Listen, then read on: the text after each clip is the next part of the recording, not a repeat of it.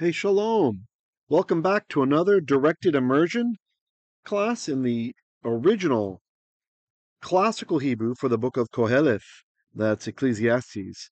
Today we are in chapter 2, verse 3, and I just want to speak blessing to everyone who is listening. May our Father grant you understanding and deep learning and excellent memories. Okay, so let's get on with it. So it says, tarti ולבי למשוך bayayin. Tarti. So what's going on with this guy? Here we have the first person ending for a perfect verb. I'll just color that in cyan. So when you see the T at the end, that should make you think of I. So whatever the verb is, I something. Now the verb is a little bit difficult to recognize because the first root letter we have, that's a tav,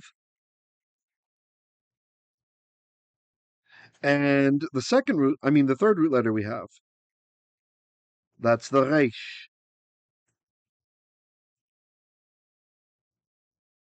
But we're missing letter number 2. So the word is actually tool.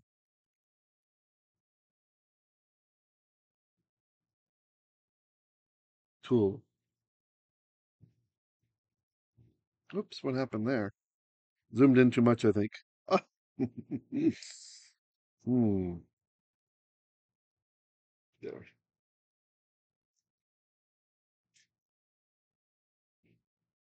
Tool. Tool, you can think of it as like to have a tool.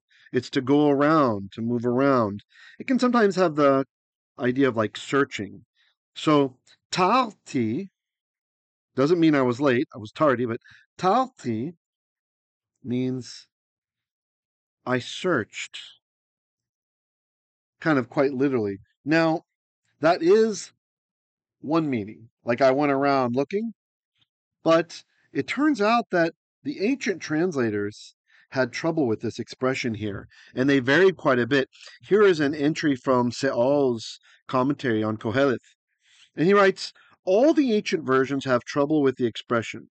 Most of them interpret the verb figuratively to mean some sort of mental activity.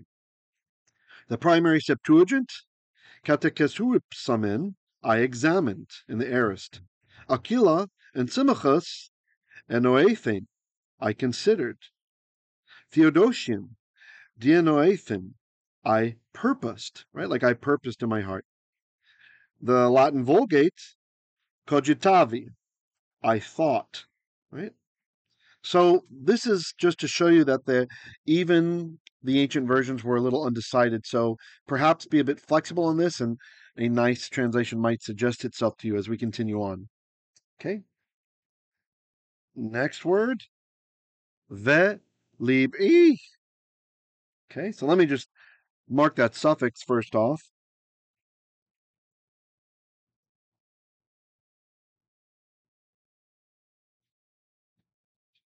The E is my. Okay. And the be, this is our inseparable preposition.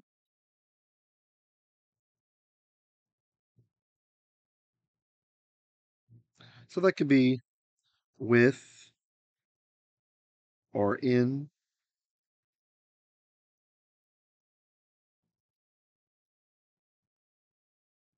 So tool, tarti, I examined, I considered, I purposed, I searched. Velibi, in or with the levav. That's why we have the strong dogish in the bait. It's from levav, heart of e, my heart, with my mind. Remember, most of the time in biblical Hebrew, when we encounter the words lev or levav, it means mind. So even though we can literally translate heart, the ancients believed that the heart was the seat of thoughts, right? If you want to talk about emotions, we use other organs for that. Tarti velibi. So perhaps I considered or I purposed, going with the Adoshin here, in my mind, limshoch, limshoch. Now the lamed is another inseparable preposition.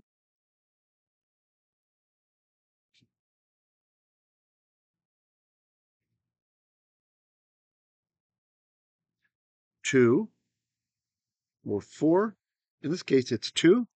And the verb is mashach. So the reason we have the construct square around it here is because when you want to express an English infinitive like to run, to dance, or whatever, we have a lamed and we append it to the infinitive form. The infinitive construct is technically what this infinitive form is because you can put a suffix on the end of it, right? So limshoch, mashach, the verbal root mashach really means like to drag, okay? Not to go in drag, but to drag, mashach. And again, there's some difficulty among interpreters what to really do with this here. To drag. Well, we'll come back to it. Let's look at the next word to kind of see why this might be a bit problematic. Limshoch, to drag, bayayin. So the bait, same as over here, with or in. Is the, so with the yayin. Yayin means wine. We've had that as one of our words of the day. Et besari. Basar. Basar is flesh. Of my flesh.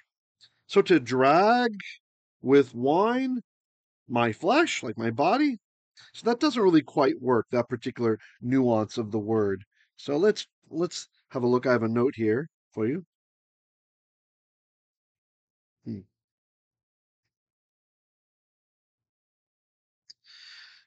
The key is going to be how this word is used in Mishnaic Hebrew. So in the Talmud,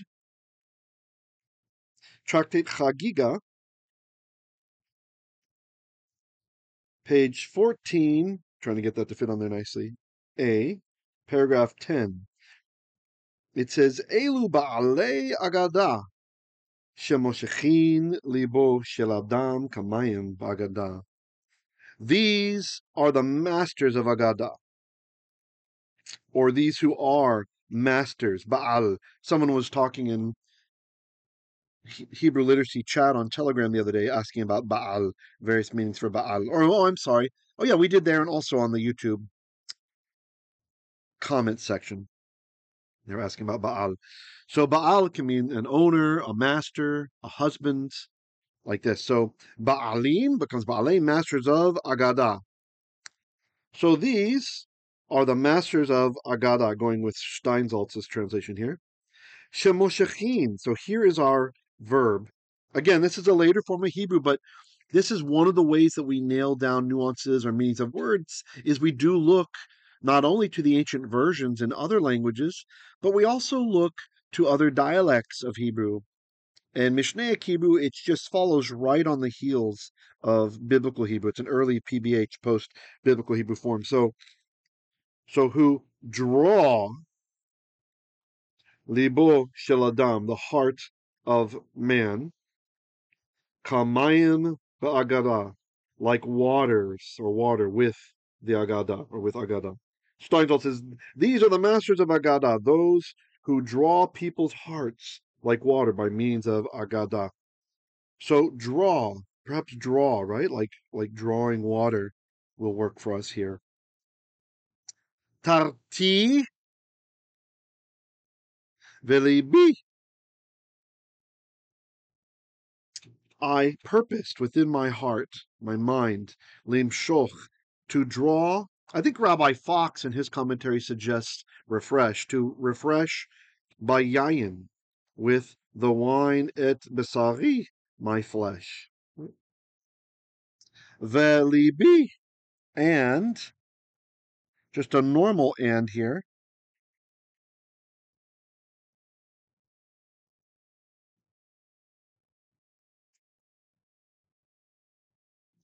And the lev or levav, just a second, of my, and my heart, or it could, instead of and, it could also be so, right? Like and, or maybe so, or then. My heart, my mind, noheig, bachakhmah,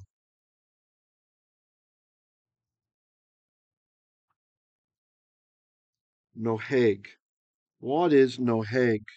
Now, the verb nahag, it can mean like to drive, like to drive some animals, but it can also have other nuances like to lead. And that's what I want to look at here. So nahag, here it is. Nahag, number one. This is from halot, to drive like animals. And number two, when followed with bait, oftentimes has the nuance of to lead. And that's why I made the kind of pink, if you can see it,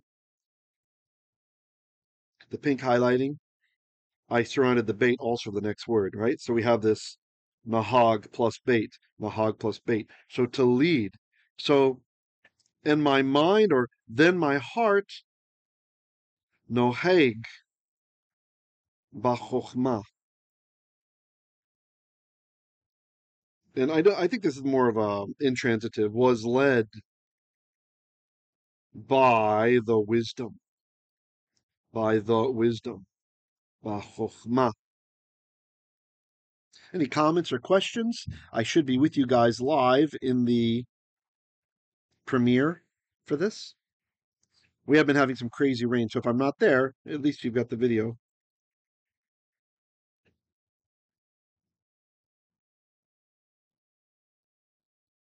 Okay. And what I'm going to do today, it's a pretty long verse, and I've got a decent amount to say about it. So I'm going to go to part B of the verse next. So let's just review what we have real quickly. Maybe I'll zoom in for the. No, let's not zoom in. That's fine. Tarti v'libi limshoch bayayin besari. I didn't label that one, did I? Let's get that guy. Let's get the E at the end of basar. E. For those of you who care about such things, you can note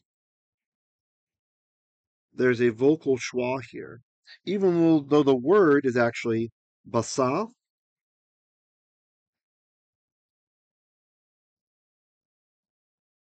Basar. What happens is the accent moved to the last syllable. That's what's happening right here, right? That's the accent mark.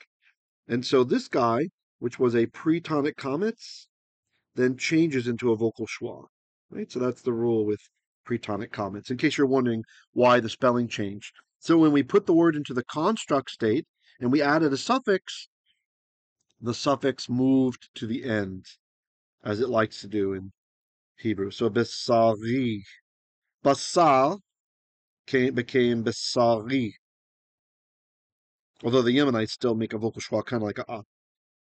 Okay. So I purposed, or I thought is nice here actually, going with the Vulgate, cogitavi. So I thought with my mind, limshoch bayayin et besari, to draw or to refresh with wine my flesh. Velibi noheig bachokhmah, and my mind, or then my mind, led with wisdom, or was led with the wisdom. We'll unpack that more as we get to the rest of the verse. Okay, for you note takers, now is a good time to snap your note because I am about to turn the page. I'm just going to write tool a little bit cleaner here.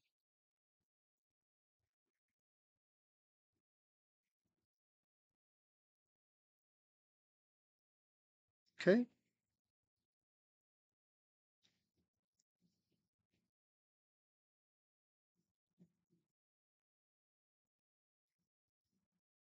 Tool. All right, changing slides.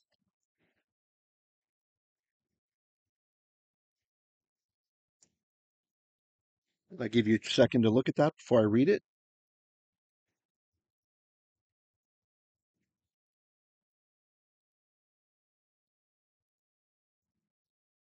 ולאחז, ולאחז.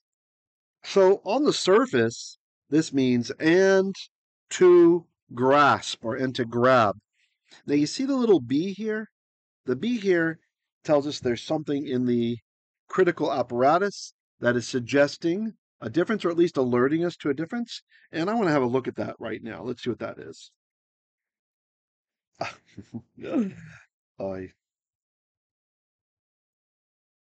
There we go. Here's the note in the apparatus. BHS suggests that this is velo oheig.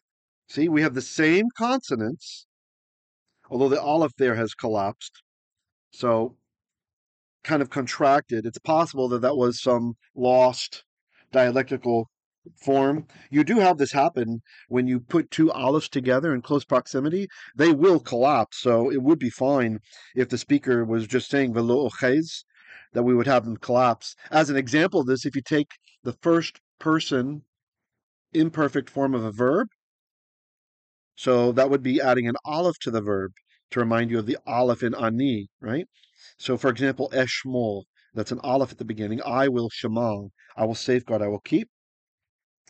If you choose a verb that starts with an aleph as the verbal root, like amal, he said, and you want to say I will say, it becomes amol. So that aleph, you add the aleph, and then it just combines with the existing aleph. Because if you think about the sound aleph used to make, it was like just a glottal stop, right? The example I like to use is the Cockney accent in Britain. So to say British with a Cockney accent, they'll say British. You hear it's just a stop. You don't say the T, it's just British. Brit. It's just stopping of the sound. That's what the aleph was. So it doesn't make sense to have two of them in a row. You can't. We're gonna like you have to start to get the stop. You see. So that's probably why linguistically they collapsed in Tanakh. So this is a totally possible form here. We're not having to really change the consonantal text to get velo and not oheig and not to seize or to grab onto besiclut. By the way, there is a disagreement on this. Some scholars believe that it is velechos, that Qoheleth actually decided to seize, to grab onto Folly, which is going to come up next, right? And others say that no, he decided not to. He just wanted to examine it. So you can go either way on this. You can accept BHS's recommendation, velo ocheis, or you can stay with the actual text, the way the Masoretes pointed it, velechos. Okay. Beit is an inseparable preposition.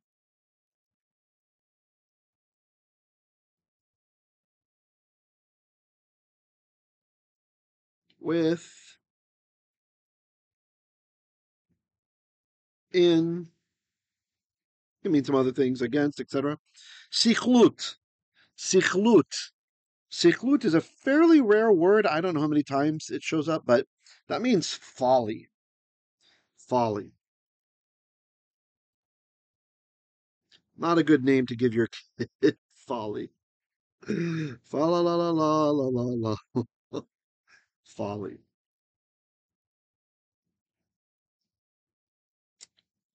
And not to grasp or entertain, ponder perhaps even, sichlut, folly.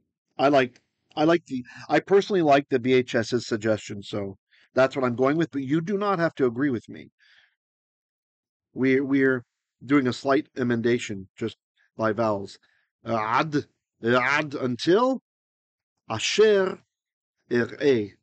Until when? So asher, many of you have learned asher, the relative pronoun, to mean that or which, but it can also mean another W word. It can mean when. Okay? It can also even mean where at times. So here I'm going to go with when, ereh. Now, you guys know this verb. The root is, unless you're new. If you're new, you'll go through our Hebrew words of the day, and then you'll know this word. Resh and Aleph and Hey.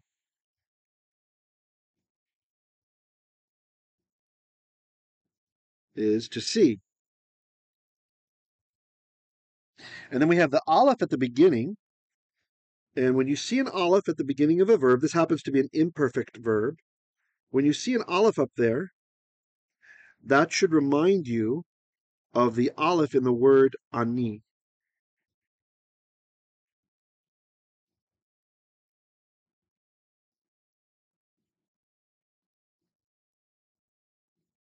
Ani.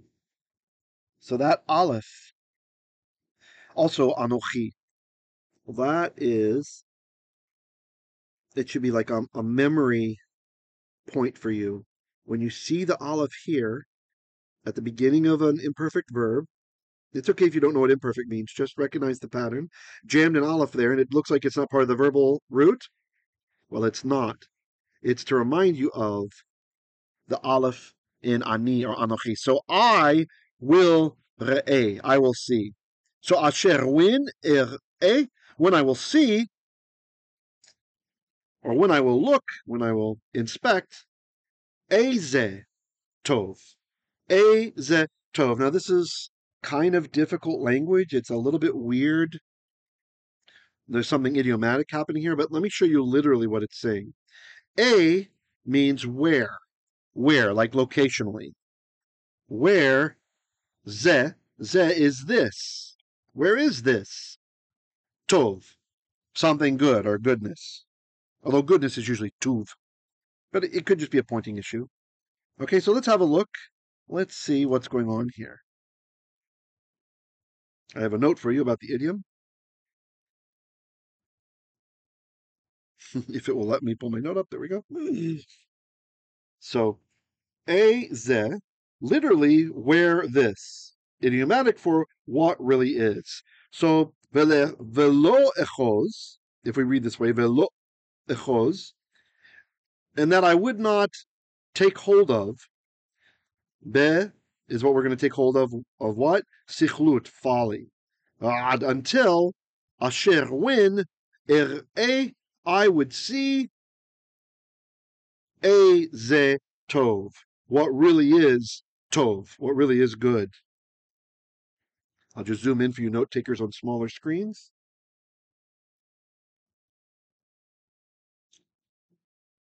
Oh, I just realized my Patreon banner might be blocking a little bit on the bottom. I'm trying to be more aware of that. Sorry about that. If you'd like to become a patron, you like what we're doing here, please consider joining my Patreon. The link is below the video, patreon.com/Hebrew literacy. And you can sign up for a monthly donation over there. We also have special videos available for patrons. For example, my Isaiah dominance course that we're going through, walking through the book of Isaiah. And there's some stuff in there about Revelation as well. It's an incomplete course, but kind of give you a taste of the richness of the book of Revelation. We might pick that up again sometime when there's time. And I'll be trying to give you guys more stuff over there as we go. Plus, it just helps. It helps to be able to survive, to keep doing these things. Yeah. So special thanks to all of you who are patronizing this work. Okay. Lvnei ha'adam. And so here we have a construct chain.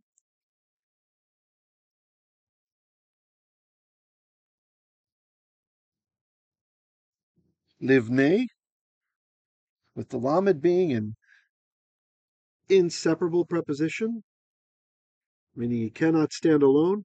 Although there are some poetic forms, so don't come at me in the comments later. What are you talking about? You don't know anything. Yes, disclaimer. There are some ancient forms that resurface sometimes in poetry where it's attached to the particle mo. So, right? Lemo, kamo, bamo, right? So you can see that sometimes in Psalms. So le, to, bene, coming from banim. Right? Banim, children, we drop the mem, b'nei, children of ha-adam, of the man. Children of the man.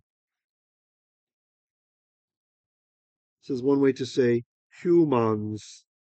The humans are here. Are you a ben adam? A son of man? Are you a human? Lvnei ha'adam.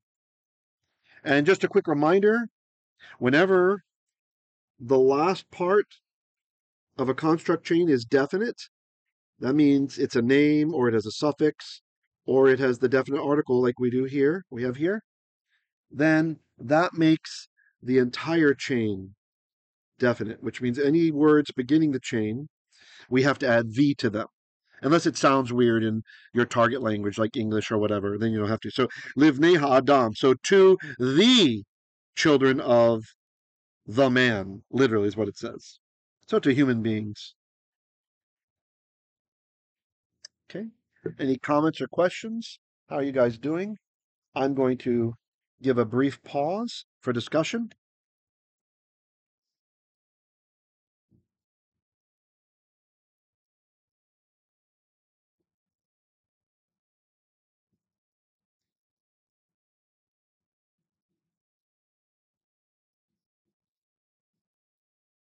Just pausing here. If you're just coming into the video, don't worry. This is intentional.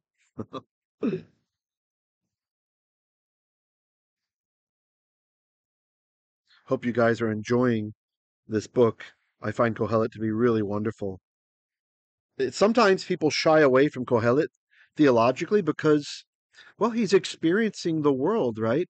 He's talking about the joys of humanity, and drinking and all of these sorts of things that oftentimes are eschewed in religious circles. Like, oh no, you can't drink. No, you can't do those things. And so it's a little difficult to work through and to connect it with the Torah. But a proper reading, I think, causes no problem at all. It seems to me to be Shlomo HaMelech after his fall, reflecting on how he messed up, right? Reflecting on all of those things. In which case, you sure could argue for the idea of velechos actually being, and to sample, to grab hold of, to try out Siklut Folly, right? See what, so that he could learn. Like maybe he really is justifying why he decided to participate in some things that he should not have participated in, just to learn. It's really, it could go either way with this first verb. So I really don't want to just stick my opinion of the velo ochez, just agreeing with the apparatus, because you totally can go the other way. Totally. That's a completely fair way to understand the verse. All right. Etät tov. What really is good? Lvnei ha'adam. For people. For humans. For human beings. Asher ya'asu tachat hashamayim. Asher. So now this is kind of a nice Hebrew parallelism. I've shared with you before that oftentimes a poet will use, when he uses the same word in parallel, although asher is kind of common, it might not be happening here. It's often to tease out a different nuance from the same word. When he uses different words, it's often to hone in on their similarities. If they have like multiple meanings, each word, if any of those meanings are synonyms, then it's to lock those in, right? So it's kind of a different, like to differentiate and to distinguish, or to pull out what's the same. So in this case, it's the same word. Up here it was when, or where. And here it's probably which. That which, ya'asu. Ya'asu. So the verb is ayin, sin, hey. So we got the first root letter, we have the second root letter, and the third one is missing. The third one is a hey. Hey, hey, hey. Hey, hey, hey. That's the third one. He's number 3. He would have been just right after the scene. Okay.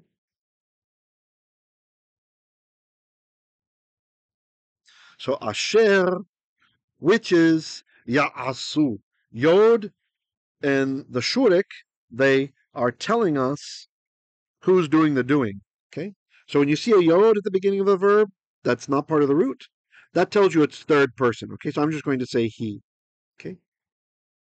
But when you see the oo at the end, this makes it a plural. So it's they.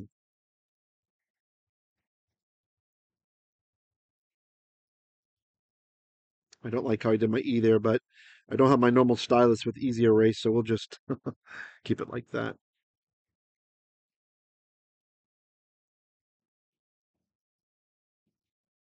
They.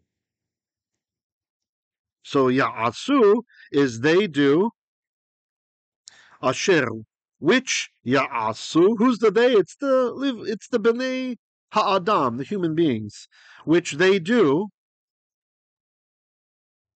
tachat, under. Remember, Yiddish tuchas, it's your butt, your buttocks is your tuchas, and that's from an Ashkenazi Hebrew reading of tachat. When you have a tav at the end without a dagesh, that's an S sound. So you can kind of see how tachas, Hebrew being sucked into Yiddish as a loan word, became tuchas. It's your under part, right? So tachat, under, ha-shamayim, ha-shamayim. The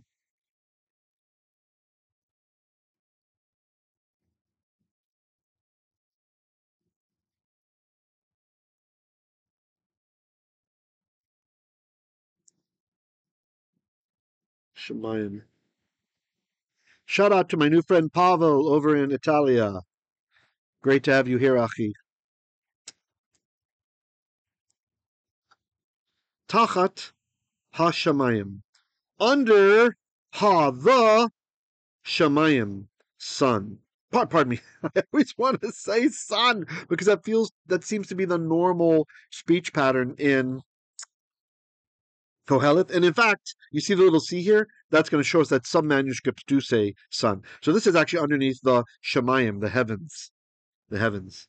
Let's have a look at my note.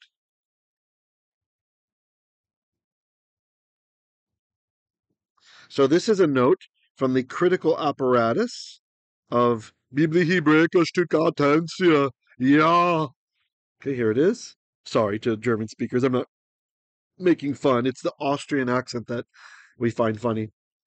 Okay, Ha Shamayim is what's in this manuscript, but multiple manuscripts, including ancient versions of the Septuagint and the Syriac Peshitta, their translation interprets that it's clearly Hashemesh, the sun. So I wasn't totally off my kilter there.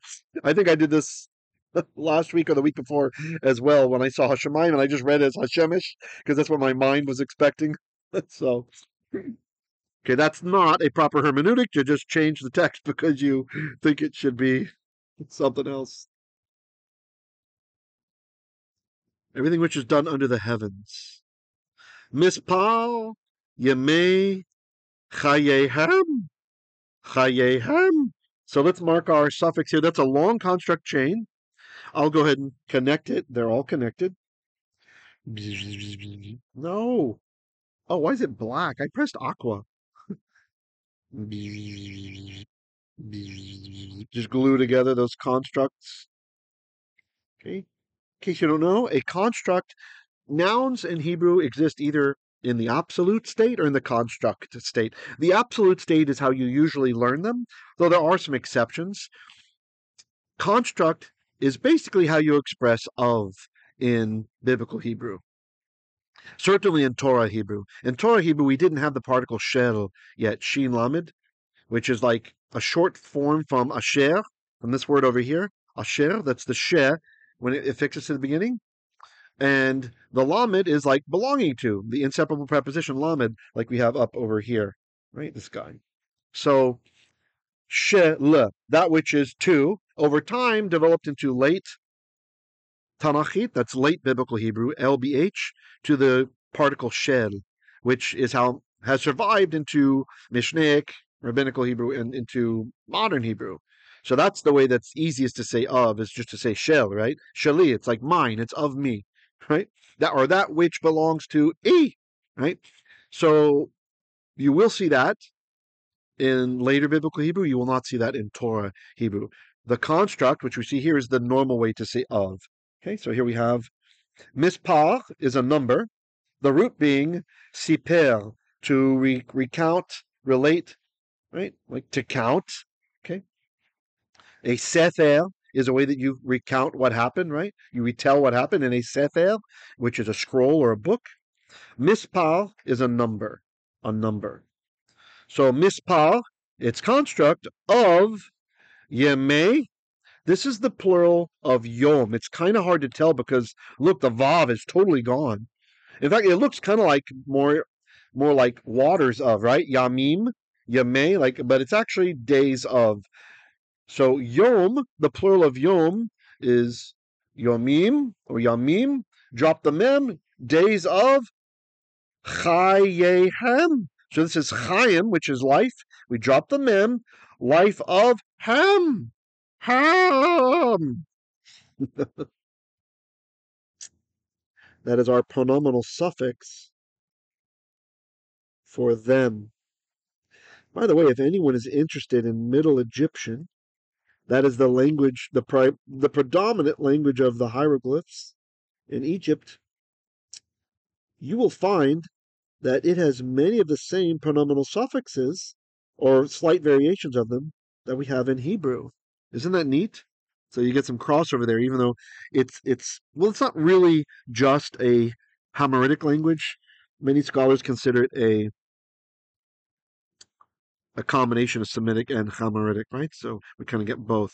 So because the last word is definite, it has ham on it. Remember, 3 ways to make a word definite? 1, to put the definite article, like we see here, right? Up over there.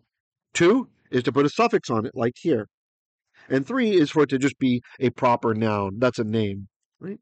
So since this has them, or their, technically, their,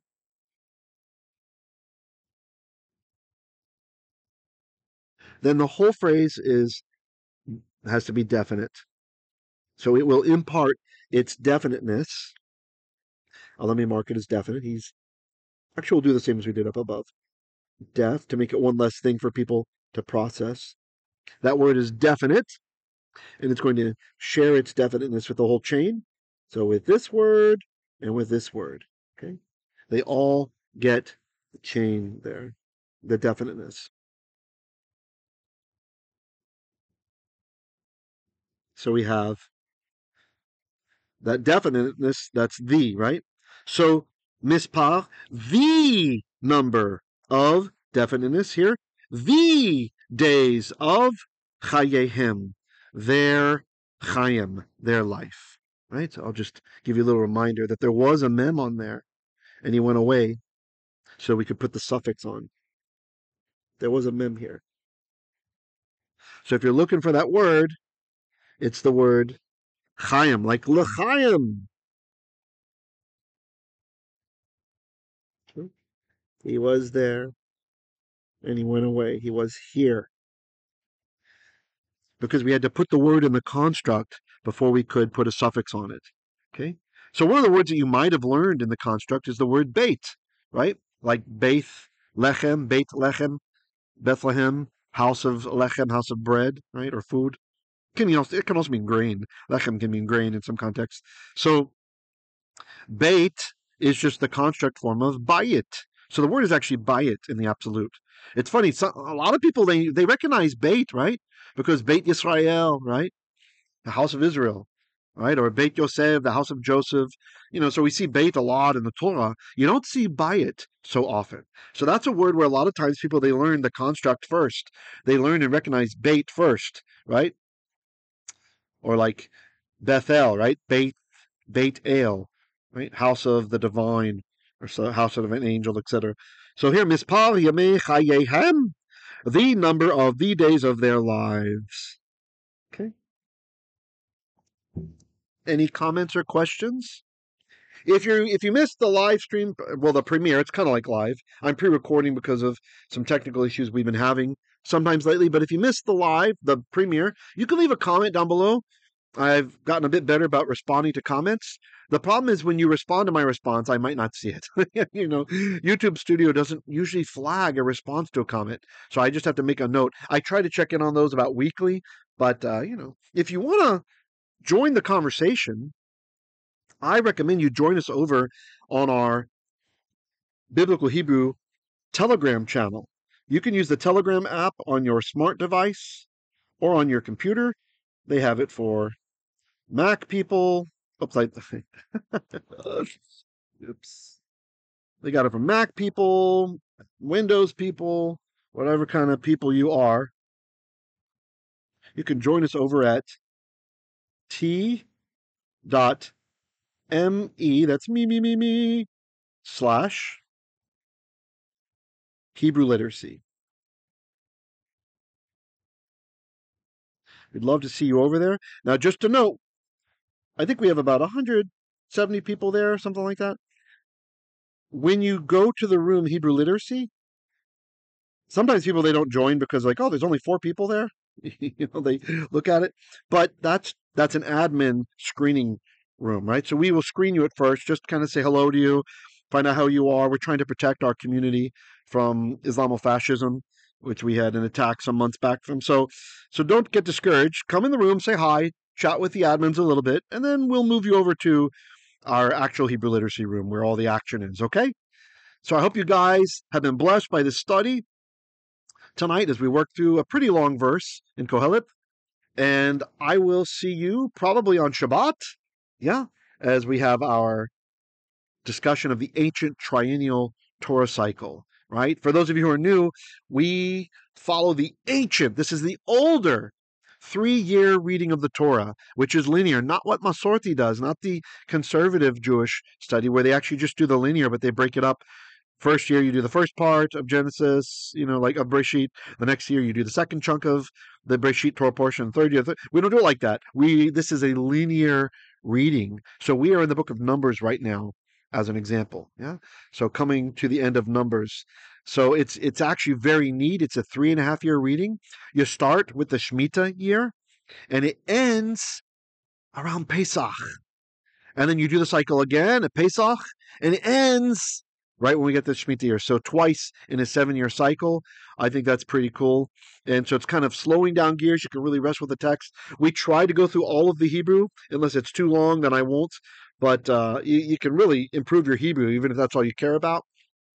And it's a drash, so it's like a sermon as well. And we also try to do the ancient triennial Haftorah reading. So this is the cycle that was older than the cycle that Kalal Yisrael uses today, right? The Babylonian 1-year reading. This is the ancient Jerusalem 3.5-year reading. So join us for that if you're interested. Same channel. It's usually about 2 hours, and I usually only leave those up for about a week afterwards, okay? Because who wants to hear me preach? So anyway, I hope you guys will be blessed. May Adonai give you amazing memory, retention for Lashon HaKodesh, the holy language. Shalom, shalom.